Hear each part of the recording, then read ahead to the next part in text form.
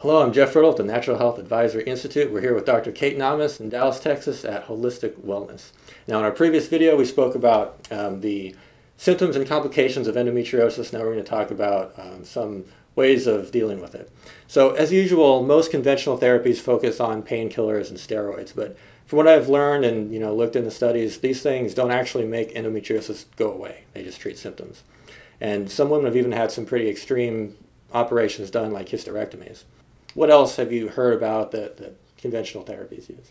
So what women are recommended is analgesics, painkillers, hormonal medical therapy such as estrogen, progesterone, oral contraceptives, progestin only, gonadotropin releasing hormone agonists, and then also surgery. So those are the different recommendations that women usually come in having tried or are afraid to try, but that's what their doctor has recommended, and now they're coming to see me to see if there is an alternative. Okay, that's intelligent. I hope that happens frequently. Really. It really does, especially when they're struggling with infertility, because a lot of those treatments are not available to women who are trying to get pregnant. Right, or when something doesn't work 5 times in a row, maybe you should start to think. Right. Or the women are worried that they've been taking pain medication for 10 years and they don't want to continue taking pain medication at such regular intervals.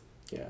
Now, like a lot of natural therapies, there might be like you said, 500 or 600 different herbs that might have the same effect. But what are your guidelines as far as natural alternatives? So when I'm thinking about endometriosis, I want to think about immune modulation, reducing inflammation, decreasing the influence of estrogen, since it's an estrogen-dependent condition, increasing liver function, since our liver helps to metabolize our own endogenous estrogens, decreasing oxidative damage, inhibiting growth factors, and also anti-angiogenesis herbs.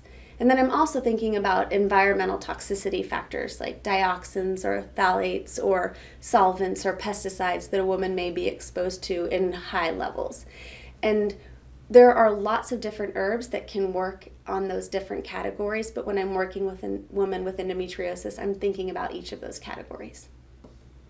Do you change a woman's diet when you think that she has endometriosis? Definitely. Diet plays a huge part in our endometriosis plan when we're working with a client. And we always think about educating them on an antioxidant-rich diet, which basically is lots of fresh fruits and vegetables, especially green leafy vegetables. We think about decreasing inflammation through diet, lots of ginger, lots of turmeric, flavonoids, essential fatty acids, and good quality fish. We're going to educate women about the importance of eating an organic diet, and partly that's because we want to decrease her exposure to estrogenic pesticides and herbicides, and also decrease alcohol and caffeine. So the big take home is increase your fresh fruits and vegetables, decrease coffee and alcohol, and focus on an anti-inflammatory antioxidant diet.